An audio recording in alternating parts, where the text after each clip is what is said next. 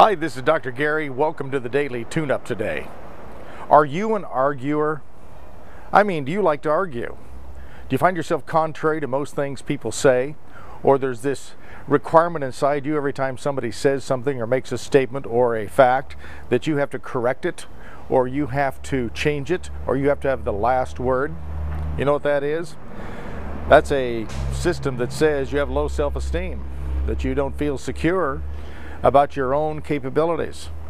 When we find ourselves arguing with someone else, we have to ask ourselves, what difference does it make anyway? What if somebody does say something that's a little bit inaccurate, or it doesn't really agree with our view? Keep in mind, each one of us have a different point of view. Each one of us have a model of the world that's quite different from everyone else. When we have to change someone else's model of the world, or get it to conform to the way we think, we have a problem.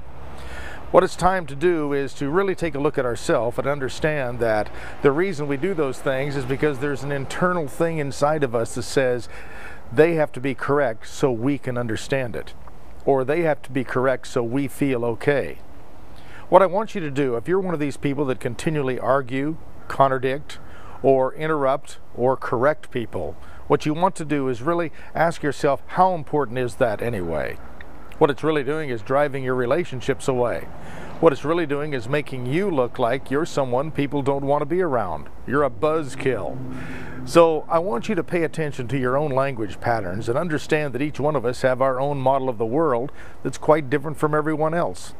I have a whole different view than you do, and you have a different view than the next person and the next person. It's impossible to hear something come out of someone's mouth and have it absolutely perfect or correct based upon your complex equivalency or your model of the world. So let's work on that. Let's get along, and let's understand if someone says something, it's not really necessary for us to correct it. Ask yourself, is it really that important? Now, if someone's making a fatal error, and they have to be corrected in order to save someone's life or to save a pending disaster, of course, that's the time to stand up and say what you think might be a better point of view.